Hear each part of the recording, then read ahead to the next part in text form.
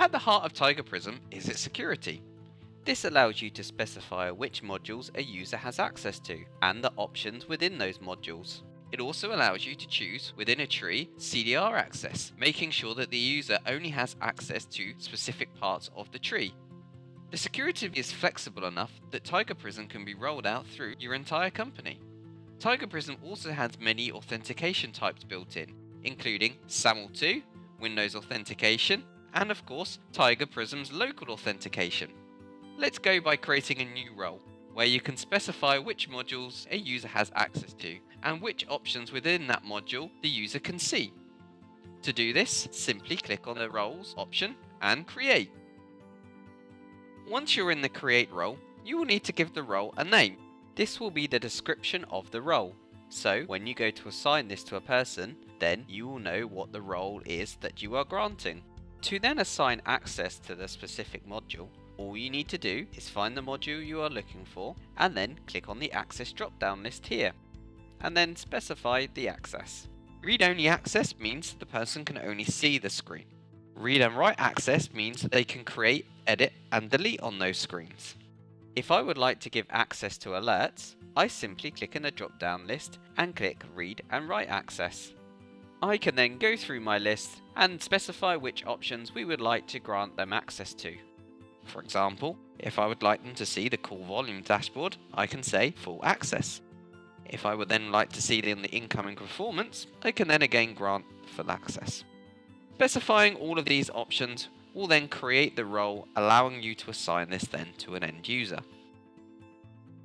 Once you're happy with the role, simply click Save in the top right. To edit any existing roles or to look for any other roles, simply go to Roles and Search and then click in the drop-down list. This will then show you all the roles that are available. It will also show you how many times that role is assigned to a user. To edit a role, simply click on the role and then click the Edit button in the top right hand corner here. This will then allow you to change any access that you require. Again, once you've made your changes, click Save. If you also wish to delete any roles, simply highlight the role from the drop-down list and then click Delete. Tree Group Access allows you to define which levels within the tree a user can see.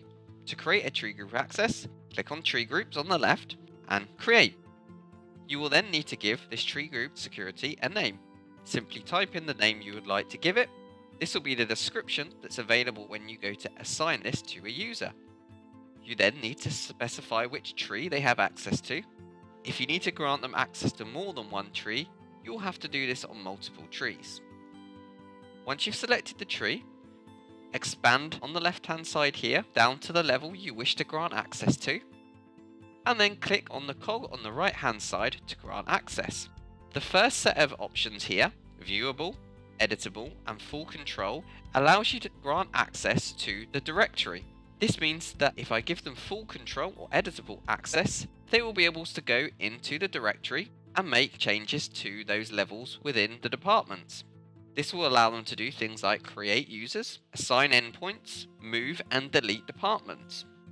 If I then wish to give access to CDR records, you will then need to click on Allow CDR Access. This means that they will then be able to see all calls made by any of those departments or users within those departments. If there is a specific user within a department you do not want them to see, you can then highlight that person and disallow CDR access or make them hidden. This means when they go into that department, they will be able to see everyone else apart from that user, and they will not be able to see any data for that person. Once you've made all your changes, simply click Save in the top right hand corner. Tree Group Access allows you to define which levels within the tree a user can see. To create a Tree Group Access, click on Tree Groups on the left and Create. You will then need to give this tree group security a name. Simply type in the name you would like to give it. This will be the description that's available when you go to assign this to a user. You then need to specify which tree they have access to. If you need to grant them access to more than one tree, you'll have to do this on multiple trees. Once you've selected the tree, expand on the left hand side here down to the level you wish to grant access to, and then click on the cog on the right hand side to grant access. The first set of options here, viewable, editable and full control, allows you to grant access to the directory. This means that if I give them full control or editable access, they will be able to go into the directory and make changes to those levels within the departments. This will allow them to do things like create users, assign endpoints, move and delete departments. If I then wish to give access to CDR records, you will then need to click on Allow CDR Access. This means that they will then be able to see all calls made by any of those departments or users within those departments.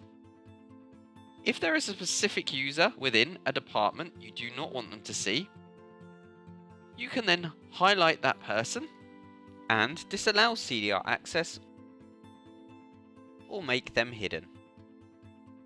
This means when they go into that department, they will be able to see everyone else apart from that user, and they will not be able to see any data for that person. Once you've made all your changes, simply click Save in the top right hand corner. To then edit any existing tree group securities, click on the search option on the left, choose the tree group you wish to edit, and then click the edit button in the top right or the delete button to delete that tree group. The next part of security is report groups. If you've granted access to reports, it allows you to choose which reports that users can generate. To do this, give this group a name, and then choose from the drop-down list on the right-hand side whether that report is accessible to them or not. Once you've granted access to the reports that the report group can see, simply click the Save button in the top right-hand corner. Again, as in all the other screens, if you then wish to edit that, simply select the report group you wish to edit and click the Edit button. Or again, you can delete. The next section of security is export groups. If you have given the users access to the export tile in here, you can create a group that allows you to specify which exports the users can run. To do this, give the export group a name, and then choose from the drop-down list which exports the user can generate. Once you've selected all of the exports they can generate, click on the Save button. Again, to edit any of these groups, simply choose the group you wish to edit and click Edit or Delete. And finally is widget groups. Widget groups allow you to specify which widgets a person can run. As an administrator, you can build multiple widgets and then assign these widgets to a person. This means they do not need to know any prior knowledge of analytics. You can pre-build these widgets for them and they can simply then generate the data. To specify which widgets are available in that widget group, give the group a name, and then simply come and select which widgets that group has access to, meaning that person can then generate those widgets you've built for them. Once you've added all the widgets they can see, simply click Save. Again, as in any other screen, you can edit these groups at any time or delete them if you require. Now we've created all of our roles, tree group securities, report group securities, export group securities, and widget group securities, we now need to assign these to people. To then create access to Tiger Prism, click under People and Search. And then filter on any one of these columns at the top here to find the person you wish to give access to. In my example, I will search for party name, Austin. This will then return me Shannon Austin as a person. To then grant access into Tiger Prism, I then click on the three lines on the left hand side. I then go to the Account tab, and it will say this person has no account. Click here to create it. So I simply click on the plus here. I then choose my sign-in type. If I'm creating a local Tiger Prism account, I will select local. If I'm choosing a Windows account, I will select Windows. and I will make sure that I put in the domain and the username. If I'm using SAML2, I must make sure that the username matches what is coming back from my identity provider. In this example, we will create a local account. We will create a local username, and we will create a password. Please note, passwords are password complex sensitive, so it must not contain the account name, or it must have at least one uppercase letter, one number, or special character.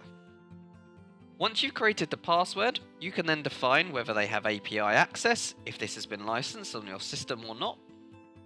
You can then choose which role you wish to give them access to. So in our example, we created the manager test role. We then choose which tree group they have access to. In our example, we created the gold medal tree access. We can then specify which report group, or because we didn't give them access to reports, we could say no access. Again, with export group, if you give them access to the export tile, you will need to specify which group they have access to, or specify no access. With the widget groups, again, we didn't give access to analytics, therefore there is no requirement to give them access to widget groups. You can then choose which default language will be applied when they log in, and then which time zone that person is in. Once you've done that, click Save. To find out more information about what a user is doing, you can also come into a person and look at their activity and see what they've been doing. You can come into the account, you can change their password by clicking on Overwrite Password. You can also lock and unlock their account by clicking on the padlock in the top right hand corner here. It will also tell you how many times a user has signed into the application. To see which users are mainly using Tiger Prism, you can also click on the search option here and enable the column on the right hand side here of total sign-in. You can then come over to the right hand side and then see how many times a user has signed into the application. To edit a user's account, simply then click on the three lines again, go back to account, click edit, and in here you can change their role, their tree group, their report group, their export group, or their widget group. Then simply click save, and their account will then be upgraded to whichever access you have given them. Thank you for watching. We hope you have enjoyed this tutorial, and if there is anything else you would like to learn about Tiger Prism and its other modules, please visit www.tigercoms.com for more tutorials and information.